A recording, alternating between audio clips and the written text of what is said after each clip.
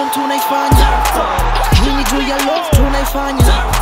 Hii ni juu ya loyalty to win tuwe royal. Tuki lose bado ground tutasimama. Hii ni juu ya passion tunaifanya. Hii ni juu ya love tunaifanya.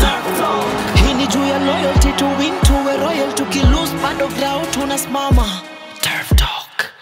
Hola everybody, it's another beautiful week, and of course, as I always say, kumbukeni, a month from now you're going to either have a month of progress or you're going to have a month of excuses as to why you didn't do what you were supposed to do. So it's never late to try. So anza sai, kama kuna kitu umekuwa ukiplan kufanya, anza sai, hakuna kesho, it's today, because it will make a difference. So of course, welcome to the show. Karibuni Tana Turf Talk. I am your host ByNanaOwiti. My co-host anaitwa Kenneth Muguna, and our sign language interpreter anaitwa George Ochola. Ama unaweza muita brother Ochola. And of course the first historia kwanza ni powerful sana, because Faith Kipyegon has been making Kenya proud, making women proud, making all of us proud, making all her family proud. And you know why? I'm a win double in the same world championship. 1500 meters na 5,000 meters. Wow, she's unreal. For the last 50 days, she's been breaking records. Making headlines everywhere. Manze, I'm so happy. And by the way, ukunajua ukiwin gold unapiga 20 million yako safi. Sisemi muende mkaanze kuomba huyo name, lakini she's really worked. And I watched one of her interviews, and she said her inspiration she draws her inspiration from, you know, her daughter. You know, like after, of course, mtu kuput to bed, you know, you struggle with your form. Manze, na unajua watu wengi walikuwa nasema there's no way unazaa and then urudi na utakuwa sawa. She's proved everyone, all the critics wrong, and I'm so happy. Are you happy about Faith? Congratulations Faith. Of course kuna Diamond League zingine zinakuja. I think tuko na kama 4 ama 3, and we can't wait, because I know for sure she's gonna break records for sure. So we are up. Yani si tuko hapa tukingoja. And of course there's another trending story. Hamoso versus Luis Rubiales, who's the Spain FA president. Now, of course, you know, Spain women took the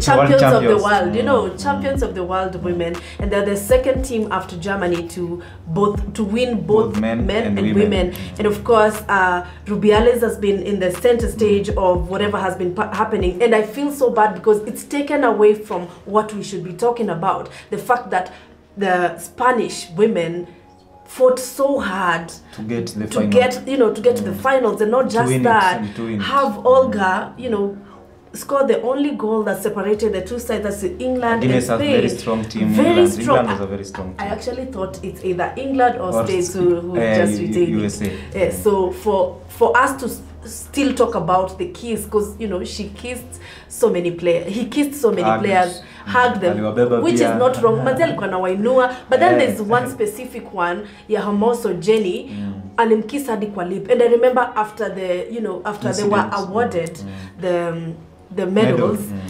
she was asked about the kiss, and she said she was not very comfortable with it, until later the story changed a little bit to ilikuwa hit of the moment, you know, they're celebrating, and then later there's been so much. This story has been developing. UEFA pia nimeona wameingilia story. UEFA bado hawajaongea, but FIFA want to pull out, wanataka pull out from all European competition. Kama atafutwa. First off, Rubiales was asked to step down and said he would not. And then he was forcefully made to step down. But then kuna hizi stories zinatokea. The mother pia anasema kijana wake ni kijana mzuri, anaekelewa kitu. Amefanya nini? Alijifungia kwa kanisa akiomba. Kitu tumeona kwa internet, tumeona si wote tuliona celebration what happened, anasema kijana wake anaekelewa. Kijana wake, but kwa mama hakunanga mtoto mbaya. Hakuna hata mwizi anatetewangwa. So I really hope they sort that out. And I don't know why UEFA is not saying anything. For me, it's sexual harassment at work. We don't know if you have the guts to do that in front of the world. What do you do in private? The cameras. You know, that was something else. Yes. Very unprofessional. And then let's talk about Kenya Premier League. Kenya Premier League ndio tuliingia game week 1. Yes. games zilichezwa 8, tuliona ma games different. Gor walianza ligi na Sofapaka, of which hakukuwa na mafans, ilikuwa low turnout kabisa. The stadium was empty.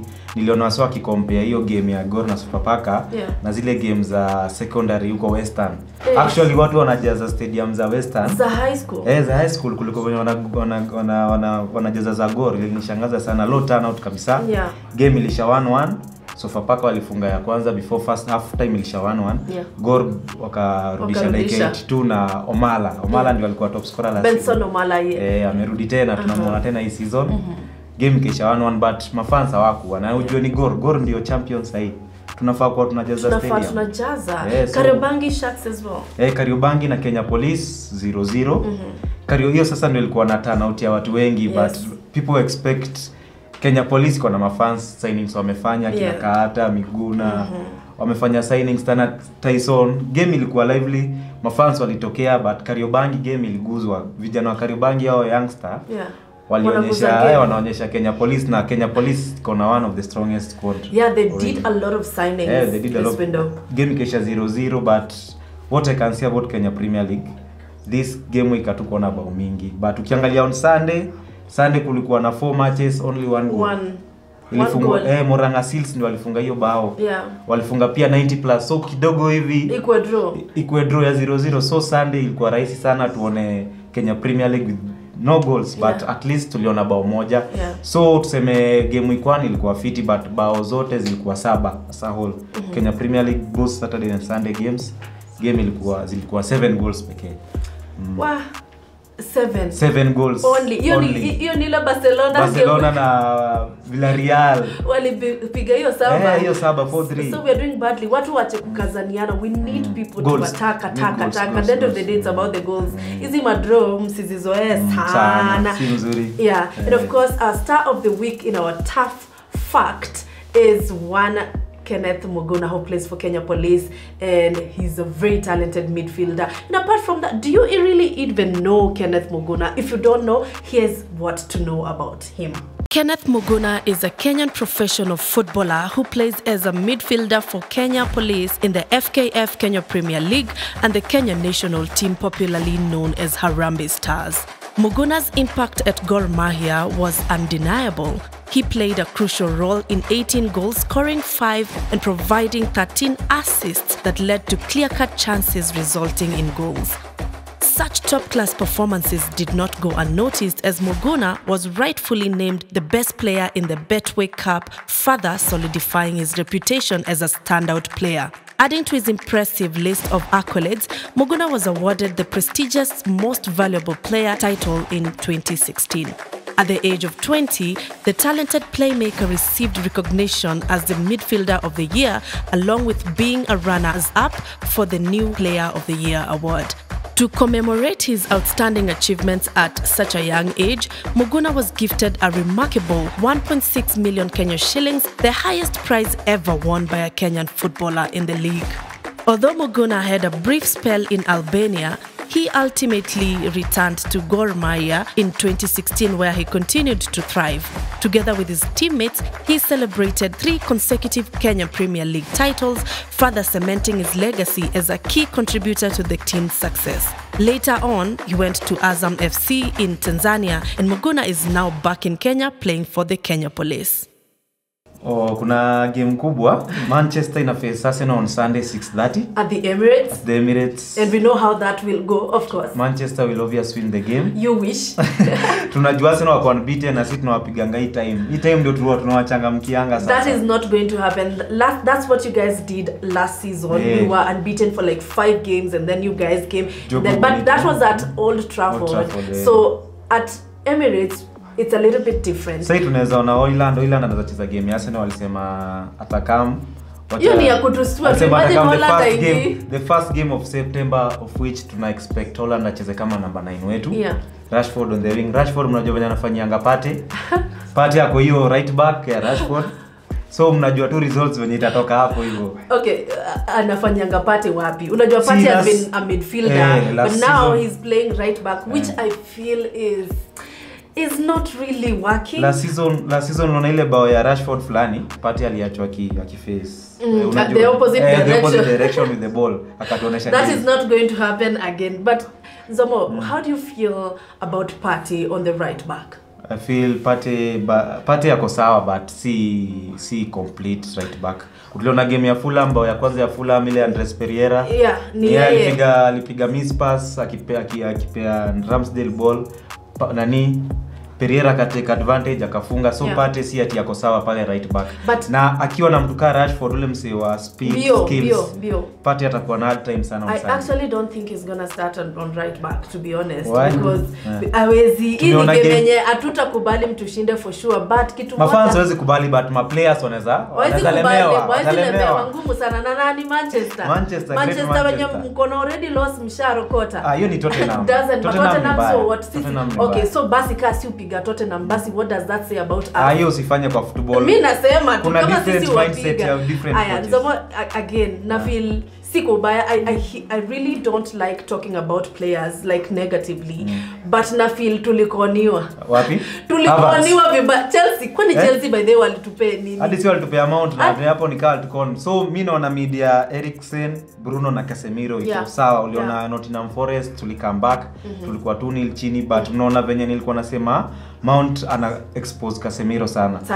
Tuko na hiyo na Eriksen, tulikuwa good team. Hiyo media Eriksen akispring from the bench for sure. Na alifunga na alifunga. Kitu moja mi pale mid nataka i-change. I hope so. Itakuwa Partey, Rice ako katikati, alafu Odegaard akuwe creative. But saa ndio Partey na Rice waanze. Lazima tupate atanza right back. Really? Wacha tutaona tujua ameanza game 3 akicheza kama right back. Sioni kama change. Okay, acha tu niseme even Xhaka was playing there, and Xhaka for the longest time alikuwa narokotanga ma red card alikuwa manze, but with time utasema ni indiscipline, but it's also because he was moving from a position he wasn't naturally at, and I would say the same for Thomas Partey. Thomas Partey is not a naturally right back. So pole tu, maybe Ateta anajua, but for sure I hope ya Trossard nilikuwa nasema apewe but the minute alipewa alilalisha. So until Nanika akuje this Portugal Fabio Vieira ndo alichange game na Ketia for sure. So tunaona magol mingi sana, but you guys tuambieni unaona Arsenal wakipiga Manchester ikipiga Arsenal ngapi? It's not even a conversation. How many goals do you think will be these people? Because you have to know. Hapa chini tuambieni, and of course they say tough times don't last, but tough people like you and I do. So of course you know how it goes. It's time for tough times. Tottenham, when nilisema the other shows, Tottenham, this is a different Tottenham. They're playing really good. You would know that. You would definitely know that. I watch games at Tottenham. See, you sema yenu. Yetu ilikuwa mistake, but say this is a different Tottenham. Tottenham will win the game. All right, how many goals? Okay, napea Tottenham 2, Bournemouth 1. Okay. Mimi nitasema Tottenham 3, Bournemouth 1. Aya sawa, Arsenal best team in the Premier League. Arsenal versus Fulham. So it's going to be maybe David Raya versus our former goalkeeper Van Leno. So let's see. So according to me, Fulham is the biggest team in London. They're the biggest team in the London now. Wanakutana nao. Wanasema naitwa Arsenal. Watu wanasema wanaitwa Arsenal. So mimi napea Fulham win ya 1-0. Hata uko serious? Mimi naona by the way uko serious. Ama unapenda pilipili? Jimenez ako area anaweza fanya kweli. Sasa uko serious? Si yako hapo kufunga target man. Raul Jimenez. So Arsenal umeona Saliba akiwa wapi? Vile tumeona game Arsenal huwezi compare game yao, but sasa Arsenal iko chini. Wewe uliona venye waliletwa juzi. Ngoja. Nani anasema Arsenal iko chini after tuko na 6? We have 6 points in 2 games. But Fulham, how many points do you have? 3, and you're talking. But ligi bado changa. Ni changa lakini kama ni changa si mtuonyeshe. Champions kama tuseme basi so hata wale tuseme wale wako na treble ndio champions. Yes, wako na 6 points. Now last week we made predictions about the games that were happening. Chelsea was playing Luton.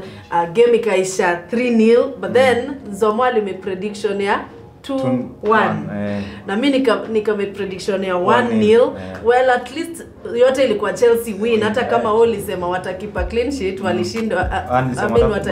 watafungwa walikipa clean sheet. Yeah, walikipa clean sheet.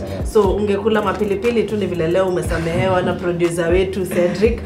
Bournemouth was playing Tottenham and it ended up in a 2-0 Tottenham win. Wewe ulisema inaisha 2-1. Tottenham nilisema Tottenham 2, Bournemouth 1. Na mimi nikasema inaisha 3-1. Jesus. Nilikuwa almost close, si mbaya lakini wewe ndio ulikuwa the close. But hii wiki umecheza kama wewe. Umechambua. Good job.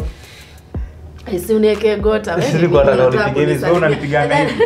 Arsenal team kubwa played against Fulham and it ended up in a draw 2-2 draw. And Zomo ulisema inakuwa 1-0 kwanza ulikuwa umewekea ati Fulham 1. Si ilikuwa hivyo hadi dakika ya 60. Si hata unakumbuka vile ulikuwa umeweka. But haina shida and then guess who came in and did the thing. Saliba alikuwa wapi? Saliba alikuwa tu lakini sema balls zilitupitia. Hii ilikuwa bahati mbaya unajua ilianza from Saka nani Pate pia akachoma. But do you know Arsenal sijui kwa nini inakonga tu game Firimbi kipigwa hivi yani tunawekwa. Weekend mseme hivyo, weekend mseme. This is never going to happen. This is never going to happen. Wewe ulikuwa umesema inaisha 1-0. Huko mbali sana. Mimi nilisema 3-0. Mmeniangusha watu wa Arsenal. But of course you guys can share with us about your predictions down below. And of course if you haven't subscribed, please subscribe until we see you next.